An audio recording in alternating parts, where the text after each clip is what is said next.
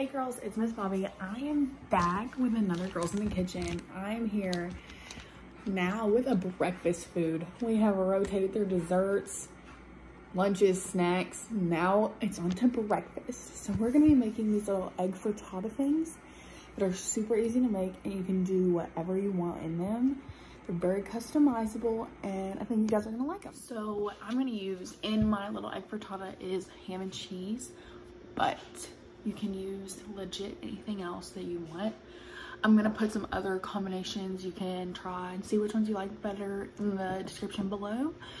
You can just see what ingredients you have in your house to use. So the first thing you're gonna wanna do is preheat your oven to 350. So I am only making 2 little frittata things. If you're making them for your family, you can make as many as you desire. I'm gonna put the instructions down there below so you can see like the real recipe for like if you're making 12. So what I'm gonna do is I'm gonna crack 2 eggs.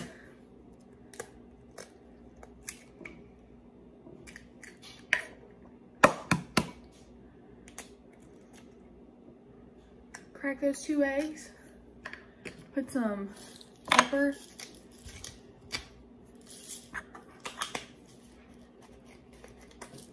And some salt in my bowl.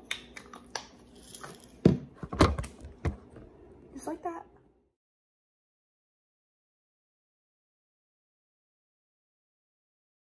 And then what you're gonna wanna do is you're gonna whisk this up. Make sure it's all mixed together. So after you make your little mix, you're gonna pour them into a muffin tin. I'm only gonna use 2 little round things in the muffin tin. So what you're gonna wanna do with the other ones, if you're not using your whole muffin tin, is put water in them so it doesn't burn. You're also going to want to spray your muffin tin because you want those little things to come out perfect. So now that these are all in my little muffin tin, I am going to put them in the oven for 20 minutes. This is what they look like out of the oven. We're gonna let them sit here for 10 minutes and cool. So here one is all done.